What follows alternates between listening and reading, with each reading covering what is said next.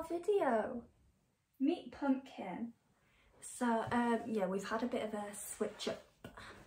So Bumble is now named Pumpkin as it is spooky season and I love spooky season.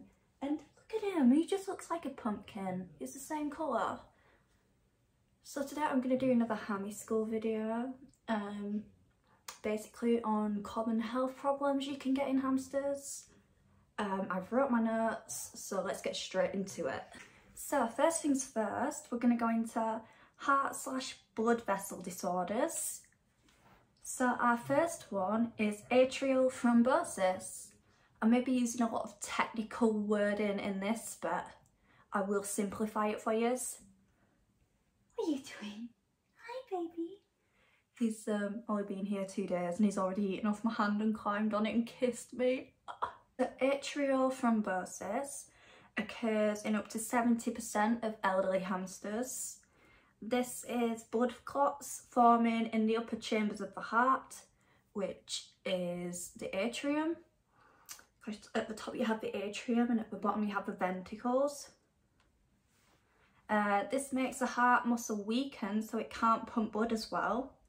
The signs are rapid breathing, irregular heartbeat and a blue tint to the skin or gums. There is no effective treatment, but a vet may find something to help your hamster manage. If left untreated, hamsters can die within a week after symptoms begin. So always keep an eye out for anything irregular, and if something is irregular, get to an exotic vet. So into digestive disorders. So the first one, everybody will know hopefully, is wet tail. So this is the most serious intestinal disease / bacterial try again / interior take 3 / bacterial infection. It normally affects hamsters of weaning age, so small little babies. It's very difficult to treat and can be fatal within 48 hours.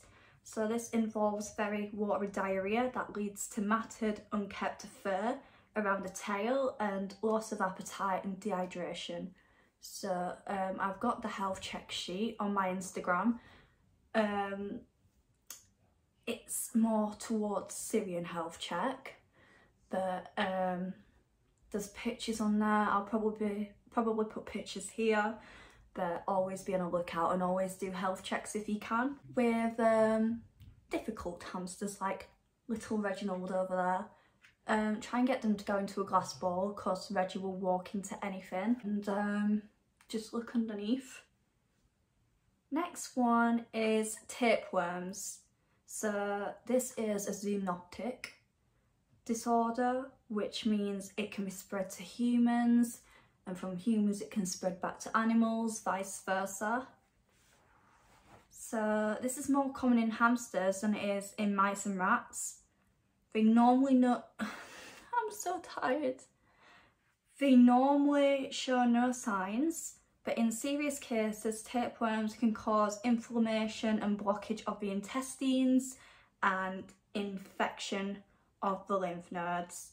A vet can diagnose your hamster, and you'll need to completely clean out the enclosure, take everything out. Hi babe. Take all the bedding out and everything, clean everything down properly. If it's wood, bake it. And like I said, this is a zoonotic disease, so always wash your hands before and after handling your hamster, even if they're not ill, because you could be carrying something that could be spread to them. Eyes and ears. Let me know that this is not an exhaustive list. This is just some things that I've found. So conjunctivitis. This is inflammation of the eye. It can result from injury, bacterial infection or irritation from dust.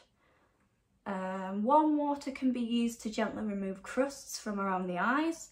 I would recommend using a Q-tip and don't force it off, just let it fall off onto the Q-tip. The vet may flush the eye with saline and prescribe an antibiotic ointment. So, how to avoid this?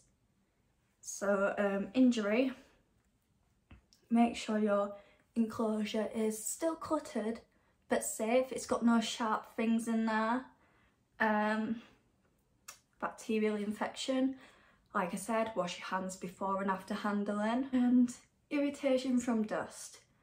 Do your research on substrates and don't get dusty substrates, because it can also cause respiratory problems, which we're going to get into. Skin disorders. So hamsters, like us, can also get alopecia. It can have many causes in hamsters, like constant rubbing on the cage, not enough protein in the diet, T-cell lymphoma, mite infestation, tumours and problems with kidneys. If you do notice that your hamster is balding, please go to an exotic vet. But the bald patches on each side of the rump are scent glands, aren't they, Pumpkin? And if Pumpkin would kindly demonstrate, you'll be able to see that. Thank you, babe. You'll be able to see that his are very prominent. Move the bedding out of the way and show us. Show us. Oh yeah, oh, you are amazing. Thank you, babe. You're showing us both sides. Yes, I'll try and zoom in on that and show you. And bigger scent glands are more prominent in males, as they do a lot more scent marking.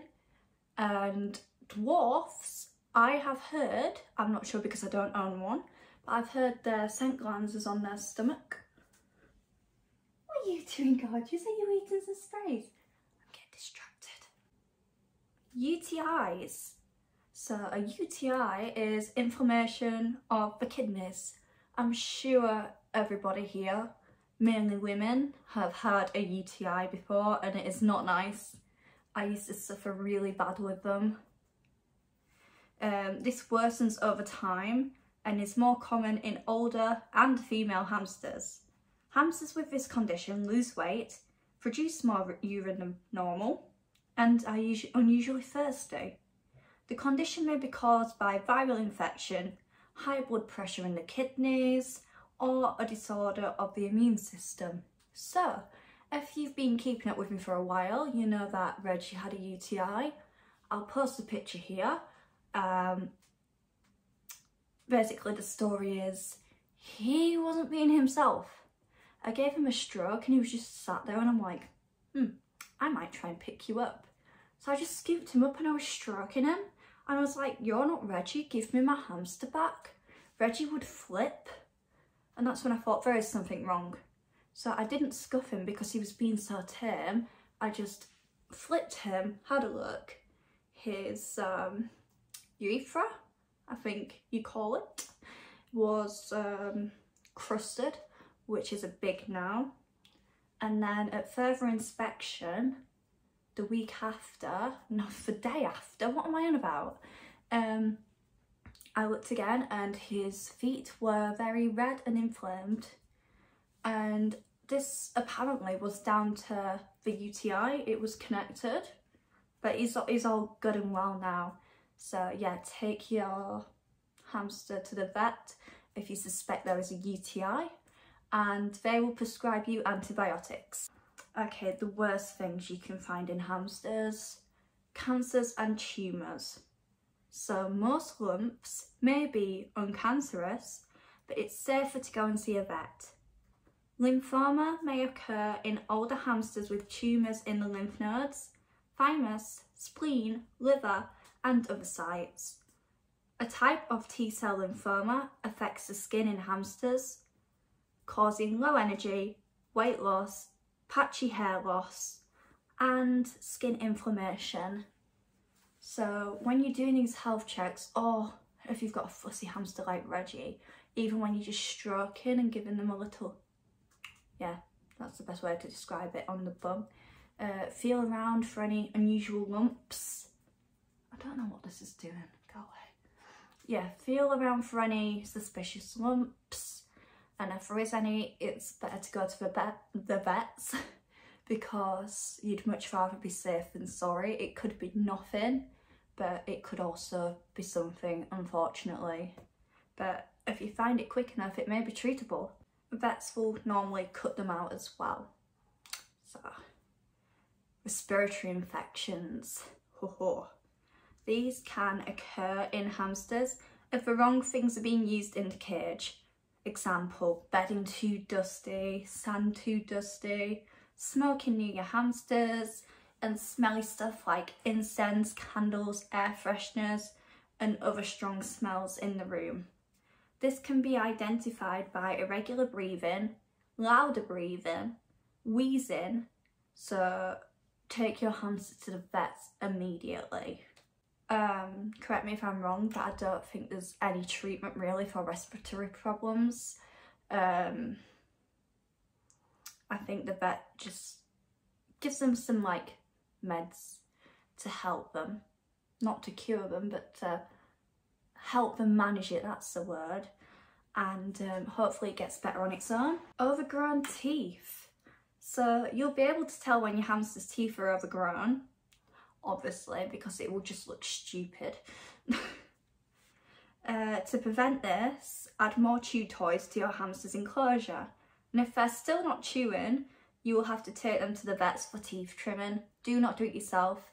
If you watch the TikTok reactions I post and saw somebody clipping that hamster's teeth with nail clippers, don't do that. Go to the vet, please. And also, hamster's teeth should be yellow/orange. They get darker the older they get. White teeth are a sign of underlying health problems. So if you find that your hamster has light white teeth, take them to the vet. Also, on the, I'll put a picture here as well, but I think Matt's just want to get him, if you heard that. Yeah, of abnormal hamster teeth. So this one's an interesting one. Another zoonotic disease, well, infection, is the common cold, and that can be passed from humans. Yes, hamsters can get the common cold. They can also get COVID as well. So hamsters can catch our common cold. So if you have a cold, try and stay away from your hamsters until you're feeling better. I know it's hard. I know, invest in cameras. Obviously feed them and change their water, but wash your hands before and after, even if you're not ill. And I've put, yeah, COVID is also transmissible to hamsters. Your hamster may sneeze, sniffle, and have a runny nose. They'll normally recover in a couple of days. If not, take them to the vet. And that seems to be all I've got for hamster illnesses, disorders, etc. I can do another deep dive and give you some more if you're interested, and I can also offer extra explanations, deeper ones. Once again, this is helping me with my course, all the different diseases. Stop distracting me. So yeah, so this was short and sweet, I think. Maybe it was, maybe it wasn't. But if you did enjoy this video, leave a big thumbs up. Don't forget to check out my hamster playlist and my Hammy School playlist for more educational videos. And don't forget to subscribe. Goodbye.